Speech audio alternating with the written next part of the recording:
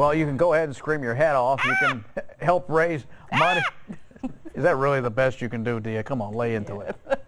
Anyway, it's for Lynn Camp's senior class, and you get a good scare while you're at it. That's right. Students Rhea Carter, Peyton Spear, along with Earl Gregory, are here to talk about this haunted trail, and they brought a few of their folks along. Richard Doan plays Pickles, and Alicia Pruitt plays Daisy. Welcome. Good to see you guys. Good to see you. All right, let's talk about this scream of a good time that you got going on. Sure. What can we expect when we come down there? I think it's a great time. We have a lot of good things going on, a lot of great special effects, lighting, you know, a lot of enclosures that people can go through. You know, I think our theme this year is more like clowns, as you can see, with Daisy and Pickles. Yeah. Okay. Yeah. A lot of folks are afraid of clowns. This is an interesting fundraiser for a senior trip. I don't know that I've heard of this. Yeah, we've done this for 5 years now.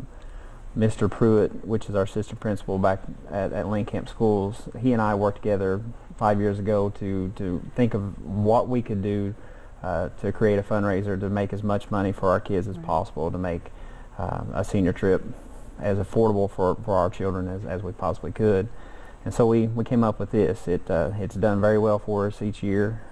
It makes quite a bit of money for us, not as much as what we would like. My goal before I retire is hopefully make enough to where they don't have to pay anything out of pocket. But yeah.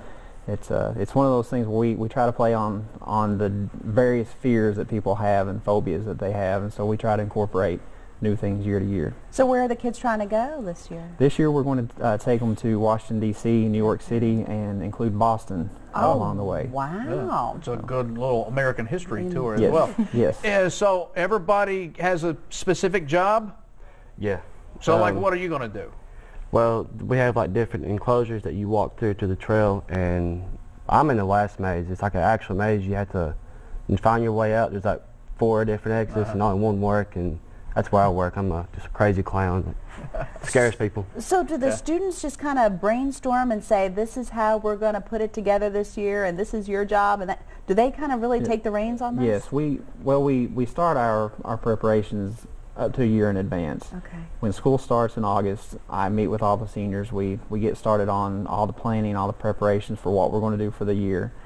Students obviously provide their input.